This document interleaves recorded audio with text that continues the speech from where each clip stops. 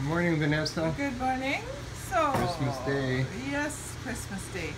While the turkey is in the oven, I'm going to make a little horseradish for our sausages that we're going to smoked sausages that we're going to eat in the next few days. Yep.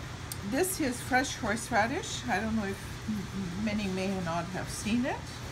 So I cut it in half. So that's horseradish root, right? Root, yeah.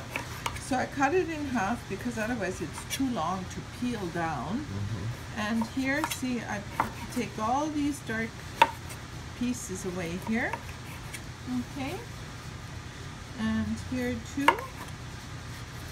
And here too. And here too. Mm-hmm. Mm-hmm.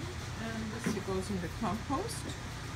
And I've made some here as well. What we need for the horseradish, it needs some honey, some sweetness, yeah, and it needs a little bit of apple cider vinegar, and of course it needs a little bit of salt. Here, Himalaya sea salt. So take a rasp, and that may go into your eyes, and just tear your horseradish. Actually in German it's called tearing the horseradish. It's not called grating. Okay. Because that's what you do, you know, you just tear into it.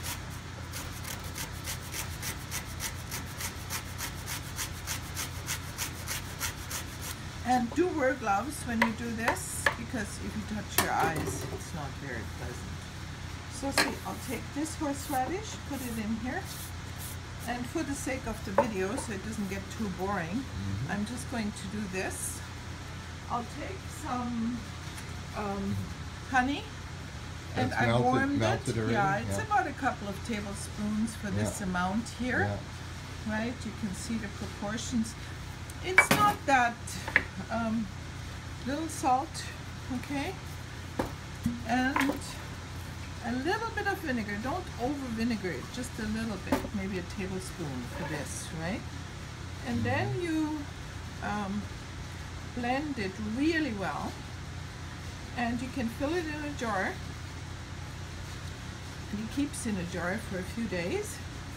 What I like to do with my sausages, I like to take a little bit of mustard, blend it with the horseradish, and use that for dipping my bratwurst or whatever it is, or wiener is, you know, in it.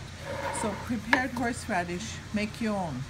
Prepared horseradish with honey and apple cider vinegar. Apple cider vinegar. It's very strong. It may just give you a rush in your head. Yeah. It's also very healthy. It clears your head, it closes your sinuses, and you never get that when you buy it in the store. You need to have the real fresh horseradish for that. Okay. Okay? For the horseradish enthusiasts among us. Yeah, some people don't like it. Thank you.